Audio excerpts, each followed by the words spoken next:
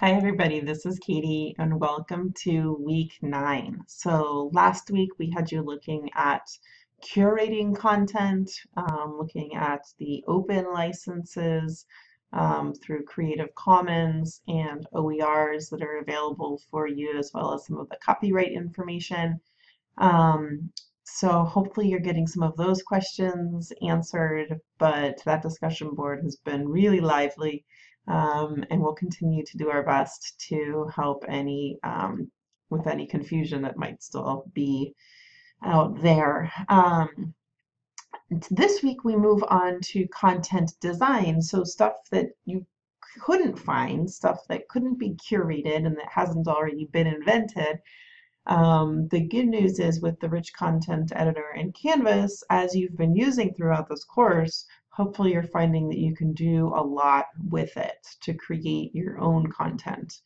And so in this module, we're really looking at designing that content in a way that is usable, accessible, and that is universally designed. So creating content itself and then also creating context for the curated pieces that you found last week. So rather than just dumping a bunch of links on the page, how are you going to guide students through that learning experience? And I'm also going to, in this announcement, share with you a link to the Cult of Pedagogy blog by Jennifer Gonzalez, who has a recent blog post on curating content. Are you a dumper or a curator? And I'll share that link with you, but she does a great job of sharing tips on how to really select more singular artifacts and introduce them and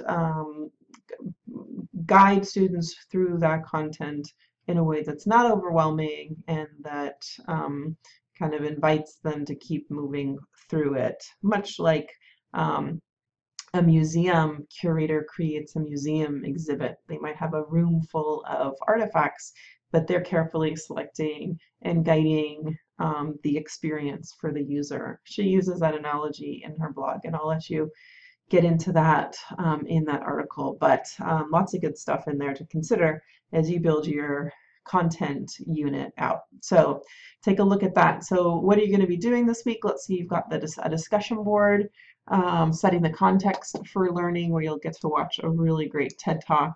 And then you will be building a content page for your tech task. So you'll be out in your sandbox course again, and then building a resource page as well. So you'll be building 2 pages, a content page with curated content, and then in addition a resource page in that module in your sandbox.